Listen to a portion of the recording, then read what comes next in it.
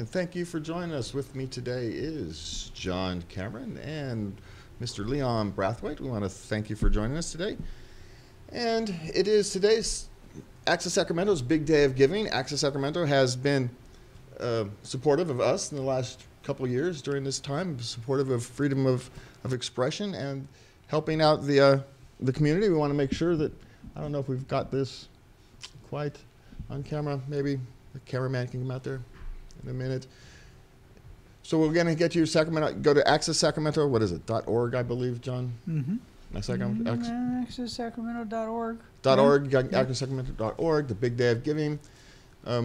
They have been very supportive of our community the last few years. So our community should be very supportive of them. They help. They do a good service to the community. They help educate youth and some of us who aren't so young on learning to give their voice to the community, express themselves. They have classes for education on marketing and computer classes and all various, and now I can't think. Communications. All various communication, educational instruction programs. So please, as they support us, help them support us by supporting them.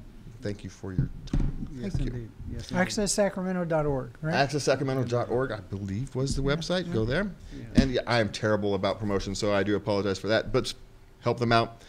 All right.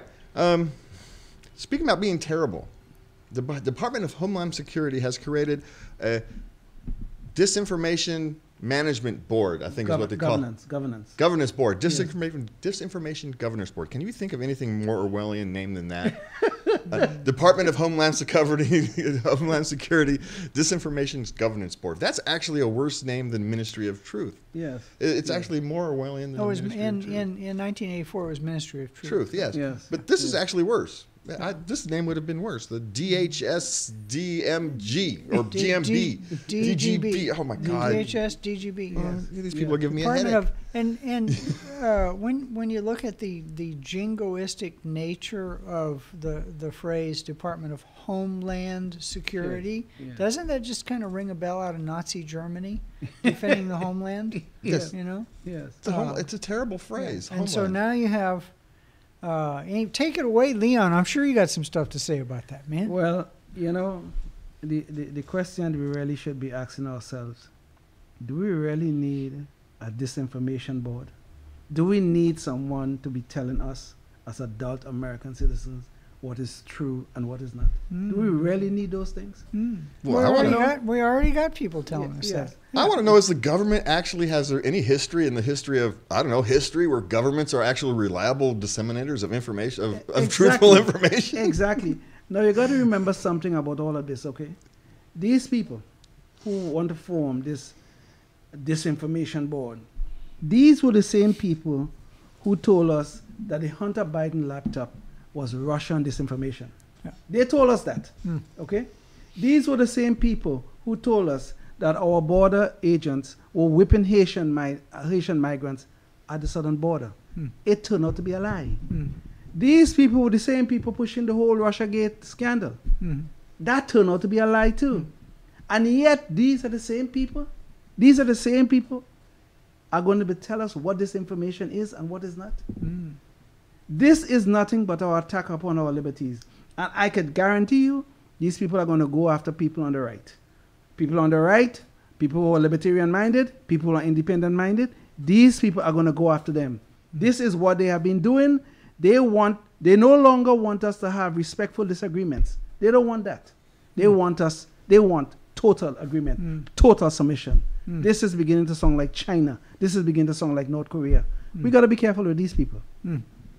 I think we should just call it the ministry. We should have a public forum and insist that they call it the Ministry of Truth, so that everybody understands that it's the Ministry of Lies. Yes. You know, like the Ministry of Peace, which is the Ministry of War, and the Ministry of Food, which is the Ministry of Starvation. So anytime, well, in this case, the Disinformation Governance Board will probably be accurate, because what they will peddle will be disinformation. There you go. That's right. When you were talking, I wanted to add some stuff to that. This is the same government that told us that there was no such thing as natural immunity, that the only protection against this virus There you go. was The through vaccine. vaccination. It was the vaccine, yes, and now we're yes. discovering that the vaccinations aren't working against this virus either. But what is working is natural immunity.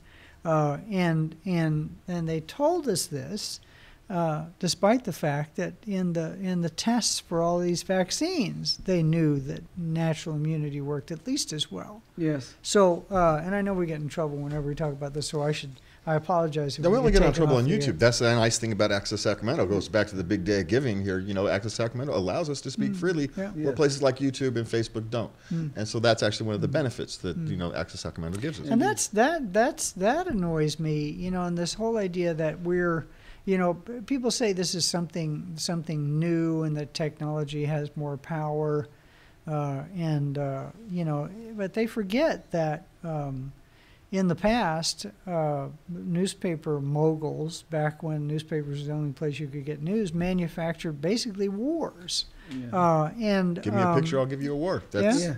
that's and so, you know, the fact that so many people consider the disinformation and the propaganda they get as news, that worries me. And it goes back to something you were a teacher. I taught adults leadership management and all that good stuff.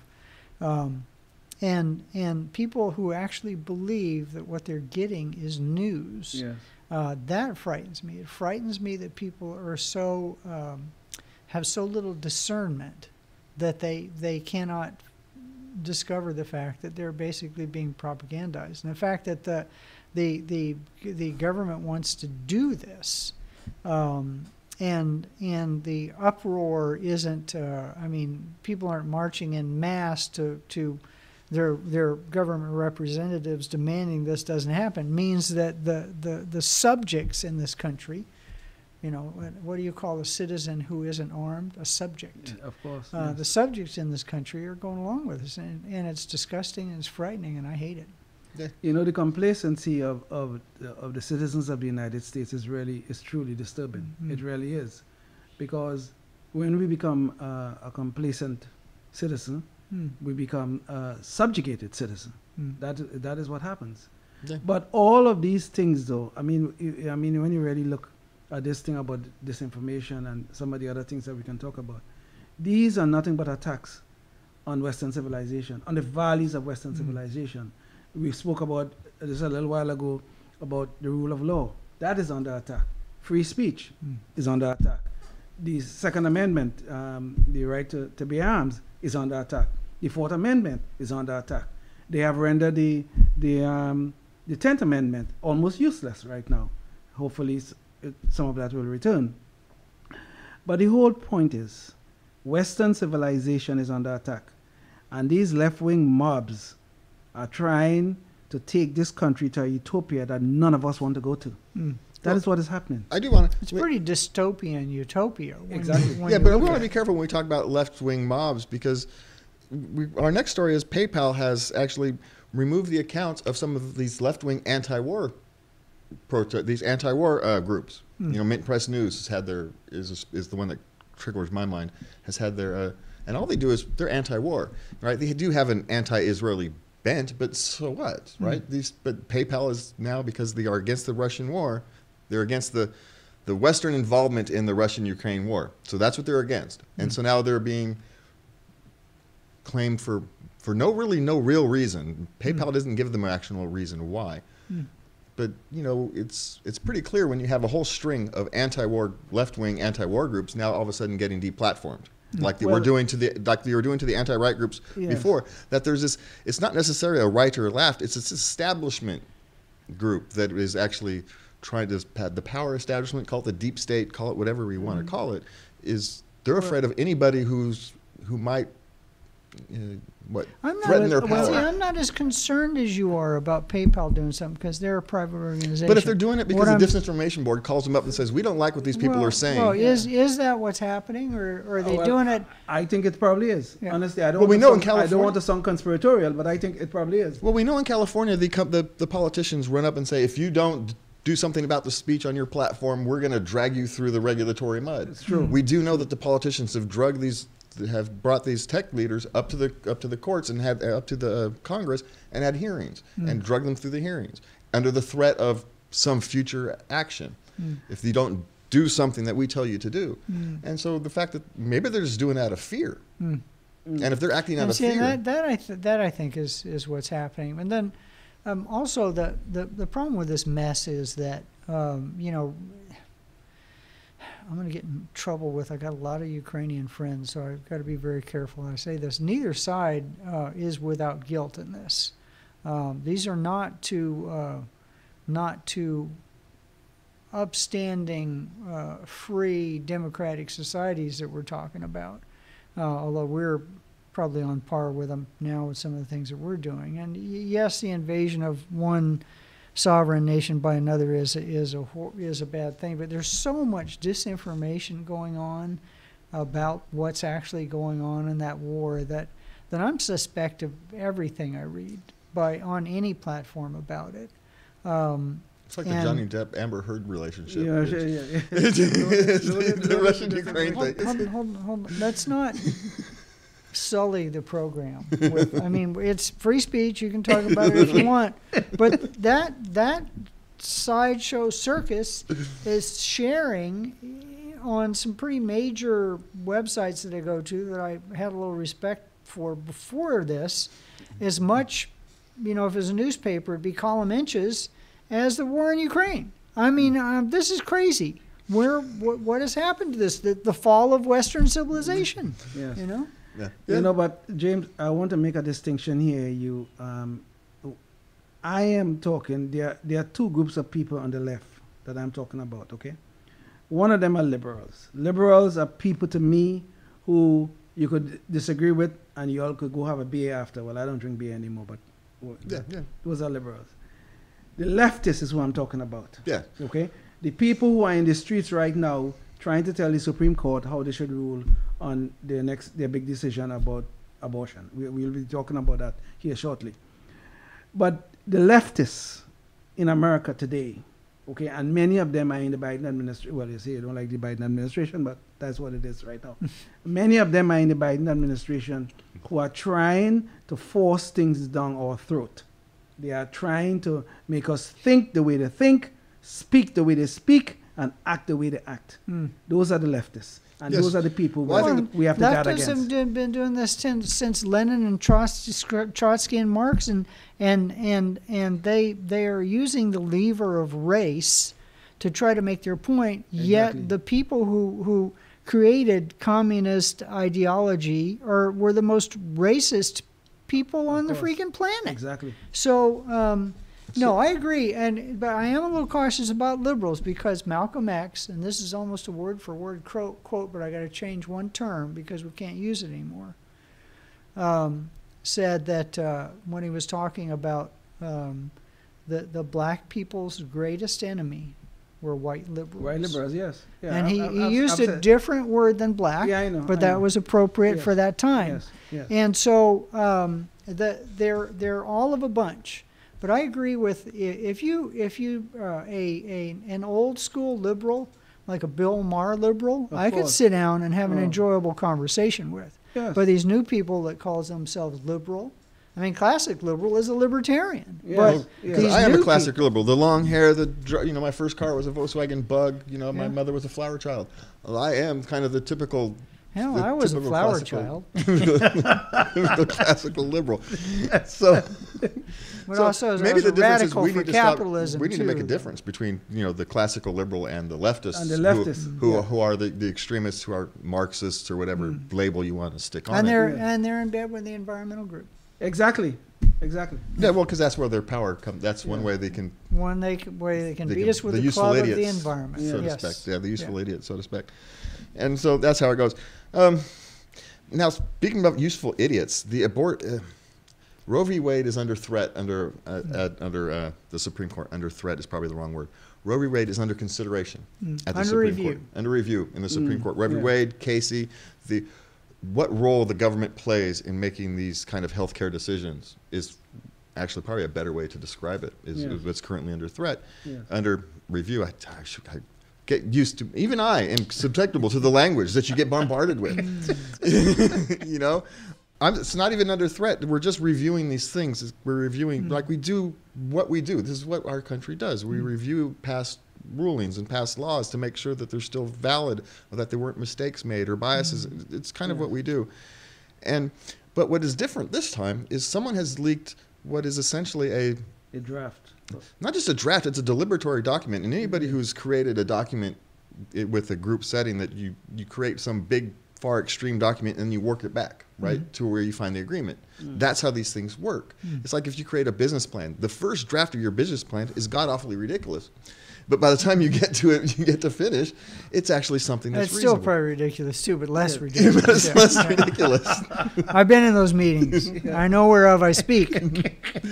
But the point is now, the justices have had this process exposed, when there's actually some valid reasons why this process should be secret, should be quiet, because we actually don't know what the determination is. They're actually still determining. Yes. And I'd like to talk about the fact that this is the first time in my memory that this has happened. The Supreme Court is way too important in this country, because government is way too important. And because the government controls everything, the Supreme Court is hugely important. I want the Supreme Court to go back to being where it was 50 years ago. Nobody even knew who the Supreme Court justices were, because they didn't have to try to protect us every single day from the huge Tyrannosaurus Rex that is the government. The tentacles everywhere. Well, there are two things going on here. And, well, three things. One is the release of a private document for who knows what reason. The second one is the discussion between people, and it's rather heated, about the whole subject of abortion. There are people on one side who believe that killing a fetus is murdering another human being, and other people disagree with that and say that a woman should be able to control her reproductive rights. And there's the third part, which is what nobody focuses on. And I know a whole bunch of lawyers, a lot of lawyers, way more lawyers than I will ever want to know. And if any of them speak honestly of Roe v. Wade, they will tell you that it was a terrible ruling. Yes. And that the ruling itself shouldn't have happened, and it's got so many holes in it legally that you can drive a truck through it. Yes. So if this is so important to the United States of America, let the legislatures of the states of these United States put a law in place that protects this right. If this right needs legal protection, let them make a law. Don't let some legal hocus pocus that happened in 1973 that every legal scholar that looked at it when that came down said, what? I mean, about the law. So there's three different things going on here, and the country's getting pretty worked up about it. Yeah, well, in states like California, it's like, even regardless of what the Supreme Court does, nothing's going to change in California. No, it's not. Nothing's going to change. And now there are a handful of states where it might, but we still don't even know what the restrictions actually might be. A lot of people think they're just going to back up the timeline to what is it, 13 weeks or whatever. Well, actually, if the draft turns into the final decision in basically the form that it is right now, nothing is going to change. All that's going to happen is not that abortion is going to be banned or anything like that. All that's going to happen is that the state legislators will now decide what are the restrictions on abortion, if any. That's all that's going to happen. Yeah, and it might not even get that far, because they might just, they can, how the Supreme Court tends to do, they carve these things out. They may just make a small carve. Well, the law as it stands is the law as it's written is a bad piece of law. I'm not saying that abortion is bad or good. It's a weak foundation. Legally, it's foundationally unsound. Yeah, they could have solved it on body autonomy in one way or the other. Either you have the right to body autonomy and the government can pound sand, or regardless, or not. Right? That's what they should have decided on, but they didn't. But I think this is a discussion that is people hold some pretty strong beliefs on this on either side. It's true. It's true. And I have to confess. And I'm not a woman, so. I have some strong views. I think James and I will totally disagree on this. I have some strong views about it myself, and it have nothing to do with the fact that I was raised Catholic. But I don't. But you see, this whole bodily autonomy business, I cannot subscribe to this, because we are not talking about one body in this discussion. There are two bodies involved. Okay, all of us here and everybody who's listening to this program came out of a woman. Okay, and we were a different body. Okay, when did we start being a different body? When? And see, that's the crux of this whole thing. There wasn't that too long ago where supposedly civilized and still societies in this world practiced infanticide. Yes. So a baby would come out and they decide, oh, that's a girl. We don't need any more girls. Yes. Take the baby by the heels, bash the head against the rock. We would all disagree, I think, in this room that is wrong. Yes. And so if that is wrong, at what point backward in time does it become right? And so I am not smart enough to come up with that answer, and I've thought about it long and hard. And I have never talked to anybody who could cogently and coherently sell me on why their point in time was right. But it's not, so I know I'm going to get in so much trouble if anybody watches the show. I'm not picking sides here. I'm just saying I am very glad that I don't have to make these rules, because this is a, people are violent on this stuff. Well, these are rules that no matter what you make, there's going to be. What's crazy to me, and I am going to get in trouble for this, is there were 646,000 abortions in this country last year. And I'm just wondering, with all of the contraceptive processes that are available, why it was necessary to have 646,000 abortions last year. That is a question, and well, that I think is a good question. Yeah, you got the abortion question, and then you have the question of these people of whoever leaked this, kind of deliberately leaking it to create a political storm. Firestorm. That's what they've deliberately done. Someone has deliberately done that, and for whatever reason, whether it's because the midterms are coming up, you've got midterms and. Well, why would they leak it now, though? I mean, by the time the midterms, I think this will be all gone. To line up my theory, it's all politics, and politics Funding, in this country is as dirty as politics anywhere in the world, and California is the dirtiest of the bunch, and it makes this state like it's we have high principles in this state. California politics is as dirty as Louisiana ever was 100 years ago. So my theory is this, that they know that this is a litmus test, knee-jerk, will fire up the troops in the trenches issue. And so they want, because the left knows that there's going to be a bloodbath in the midterms, they want to get the troops fired up, and they want these Republicans and moderates and all the rest of that who aren't completely on board with abortion rights to have to defend themselves in the court of public opinion, and that's why it was leaked. That's my opinion. Well, I think that makes sense, right? I think that makes perfect sense. But this thing is really damaging to the court. It's very, very damaging to court. It changes the credibility and the legitimacy of the court. Well, you've already had one political party. The Democrats have already been threatening the court. They weren't threatening to pack the court, threatening to do all kinds of. So it doesn't surprise me. And this is where we get back to this issue of liberals versus the leftists. Now, look at what they are doing right now. Okay, just today they have released the address and personal information of some of the families of Supreme Court justices. Exactly, they have done this, and this is what these leftists are trying to do. It is fine if we disagree. We may disagree on abortion. James and I may disagree on whatever. We may disagree. We could respectfully disagree. We're all three libertarians. We're guaranteed to disagree. Exactly. There we go. There we go. Right? We could all respectfully disagree. But not with these leftist people. They think they have to rule us. They have to control us. They have to control what we say. They have to control what we think. And if not, we become their enemy. And this is a problem. Yeah, it's the enemy problem is actually the predator. It's no longer honorable people can have honorable disagreements. It's that if you disagree with me, you are my enemy. Yes. And yes. it's not like you're my neighbor who has disagreements with me, but hey, we're still going to go to the picnic in the park together because you're a good guy.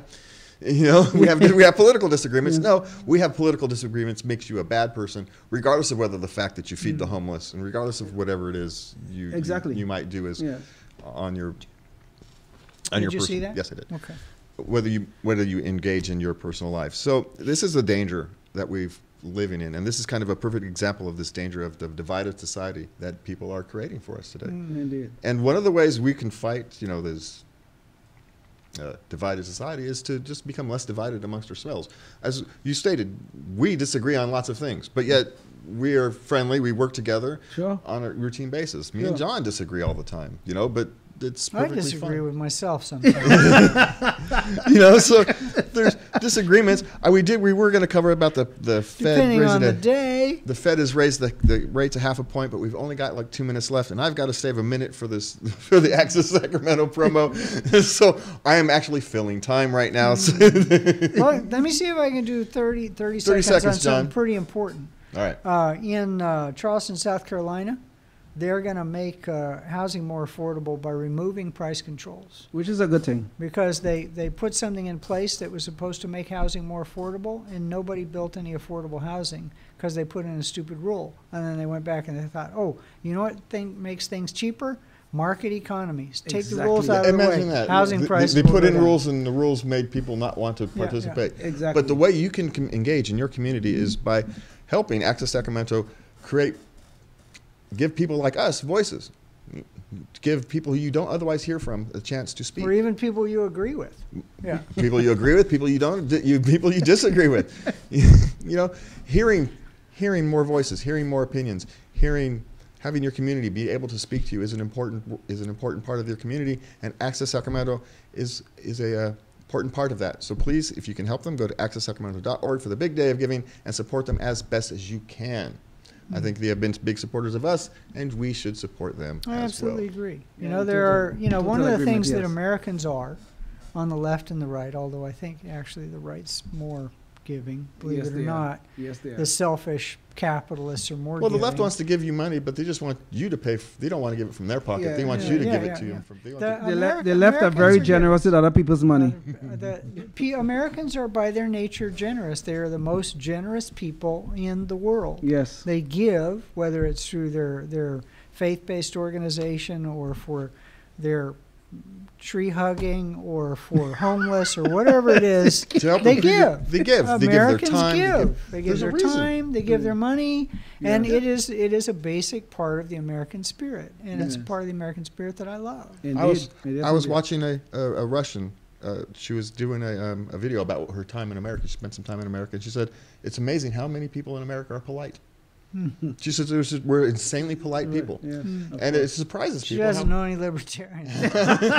how polite people are. No, I think libertarians are very polite because because the other person might be packing. I think The politeness. Thank you all for watching. We want to thank you for being here. Thank you, John. Thank you, Leon, for it's being a pleasure. I really enjoyed I'm going to remember you guys' Same name. here. Same here, It's been a John. Same long. here. It's been a long day. Thank you for being here, and please remember to love everybody.